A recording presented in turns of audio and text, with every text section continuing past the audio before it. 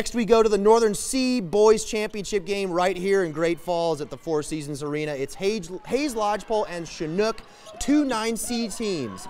Beaters using the size advantage. Brendan Edwards is there to clean up Cord Schneider's miss. Isaac Bell, a one-man fast break, Euro step, left-handed finish, and the foul. Chinook up 17-10.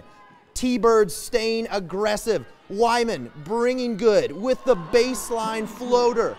Cuts into the lead.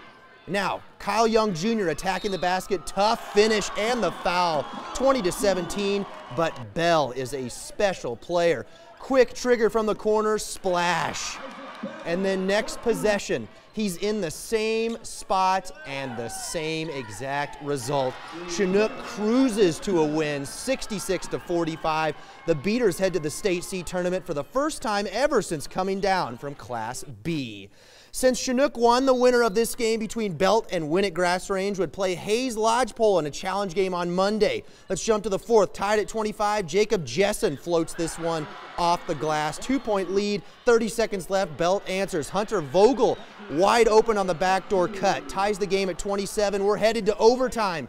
Under a minute, tied at 29. Cayman Evans inside. Belt up 31-29 with 19 seconds left. Rams go to their stud. Zane Stahl, 4-3, beating the buzzer, game high, 14 points, none bigger than that one, folks. Winnett-Grass Range wins a slugfest in overtime, 32-31.